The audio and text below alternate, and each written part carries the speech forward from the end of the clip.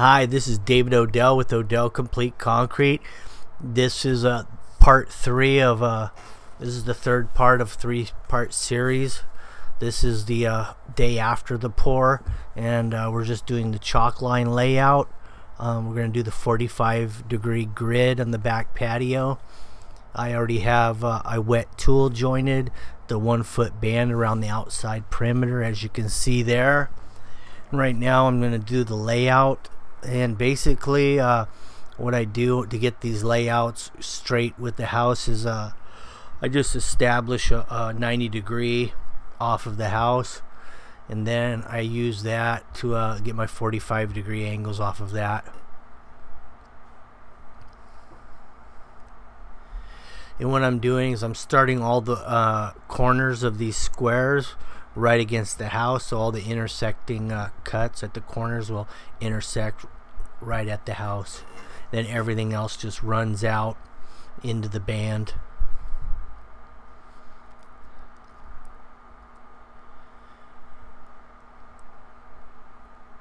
We're doing a 4-foot 6-inch grid pattern. These squares will be 4 foot 6 inches, and they'll just be on an angle to the house.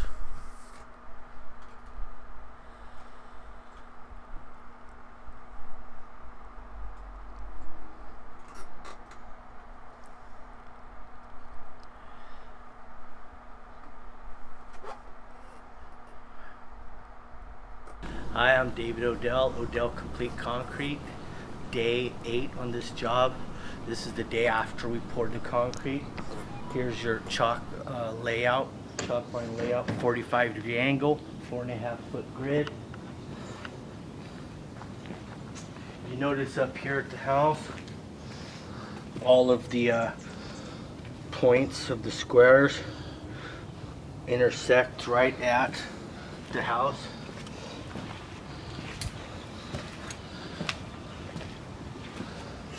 That's how you know it's square, the whole layout's square when that happens. Then also you can also check here. If this outside form wasn't square, then what you'd have is different size triangles right here, but they're all the same all the way down.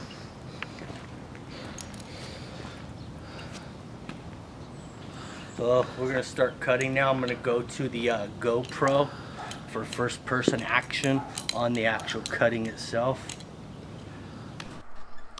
So what you'll need after you get your all your chalk lines snapped, you're going to need a good straight edge to run your skill saw against with a diamond blade in there. That'll cut the concrete. Then you also need something to slide the skill saw on instead of just putting it on the fresh concrete. That's going to scratch it up and make it look pretty bad for a while until it cures out. Then the scratches won't be noticeable, but it's best just to run this on it so you have something that looks pretty decent right from the beginning. So here it is. This is what it looks like from the GoPro. So we got a pretty straight 2x4 here, and then I'm just using some 1/4-inch masonite that's got some plastic wrapped around it, and that's always nice to run the skill saw on because there's very little friction, so it slides real easy on there. Now if it was on the concrete, you're gonna have to struggle a little bit more pushing it.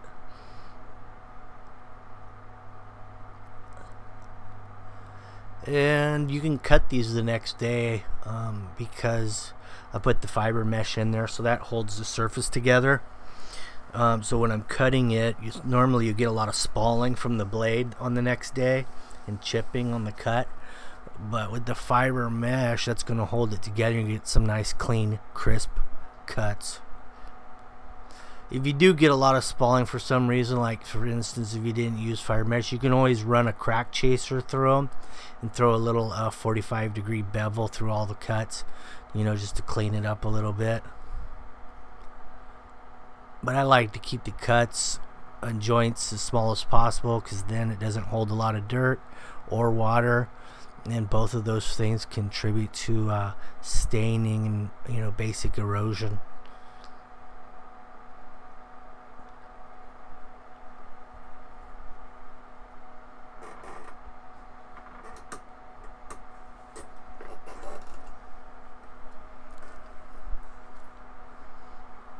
I'm cutting about a 1/2 inch, 3/4 of an inch.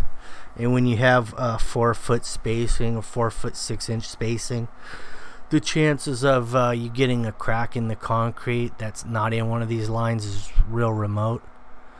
And that's the beauty of doing cuts that are close together. You won't get any visible cracking. It's kind of the same concept as throwing pavers down. Pavers are, of course, made of concrete. And the reason they don't crack is because they're so small to begin with. It's impossible to crack them.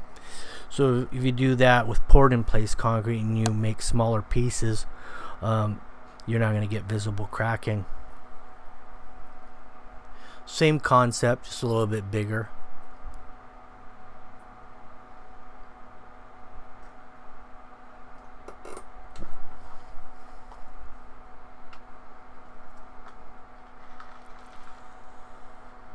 This job turned out real nice. The water runs off really good, runs right to the drains. So this backyard won't flood again. Front yard drains well, drains to the front away from the house.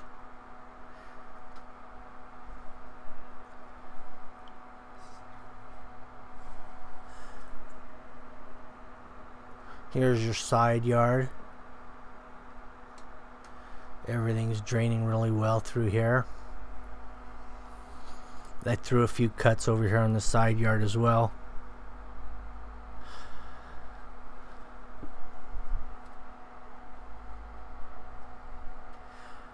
No drains in this little run, but the water drains off fairly well. There's a couple little tiny bird baths there, but nothing that was set for longer than a few hours before it evaporated.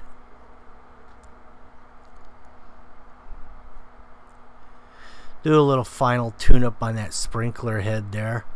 The sprinkler heads I use are fully adjustable from 0 to 360 degrees, so you can really work with them. Anyway, thank you for watching. Have a good day. Don't forget to subscribe to see upcoming new action.